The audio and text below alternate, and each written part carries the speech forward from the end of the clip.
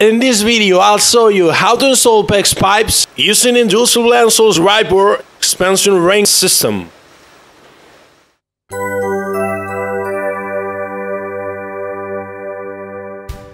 Let me introduce to you the Rayper system. In one hand, we have the peroxide cross-linked polyethylene pipes, PEX-A, produced by industrial Blansol. We also need the brass fittings. And finally, the plastic rings, which can be red, blue and white.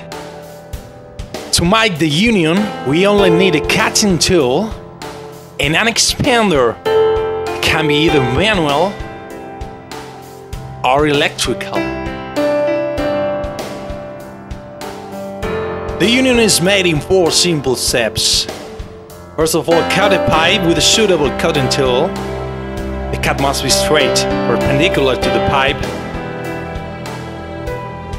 Once the cut is made, we must place the plastic ring over the pipe, like this. Then we got to span the pipe. We introduce a spanning tool in the pipe and we span it.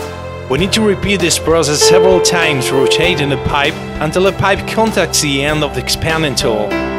Finally, we remove the expanding tool and insert the fitting body inside the pipe, maintaining the pressure for a few seconds.